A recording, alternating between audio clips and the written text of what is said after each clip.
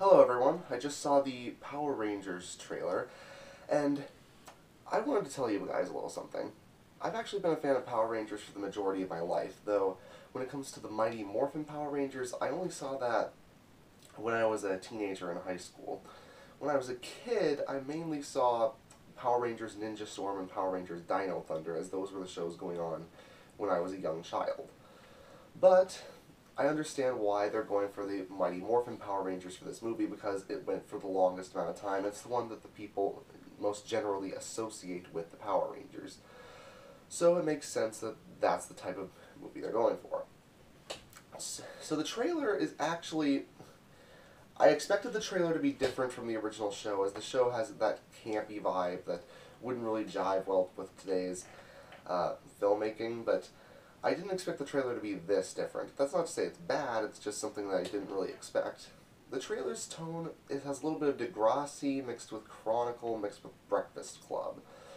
As we see our five main characters who are, some are getting bullied, some don't exactly have the best relationship with their parents, and some just don't fit in. This does get you to feel for these characters more, and even though I like the campiness of the original Power Rangers, I'm okay with having a darker version. It's hard to have these characters transition to film. Heck, they've tried it twice, and neither time did it work very well.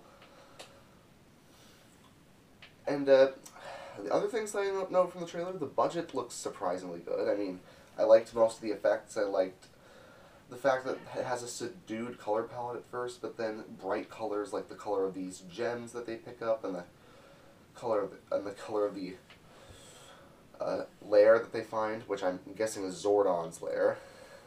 They really stand out in comparison to everything else.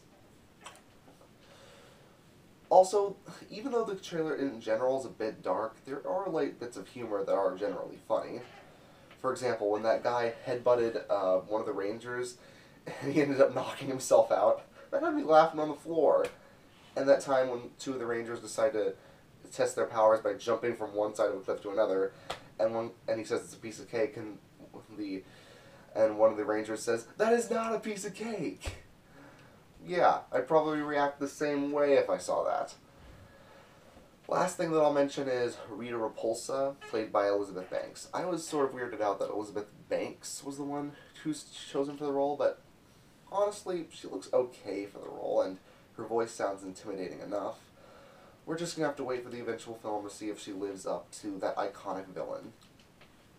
I would have liked to see a bit of Zordon, played by Bryan Cranston, but maybe they're just saving him for another trailer, or just saving him for the movie, because it's important for them to really portray these characters the way the show did in order for this movie to work. Even if they're going for something that's a totally different, darker reboot, just don't do it like Fant Four Stick. Anything but Fant Four Stick and we'll be okay. So yeah, that's my thoughts of the trailer.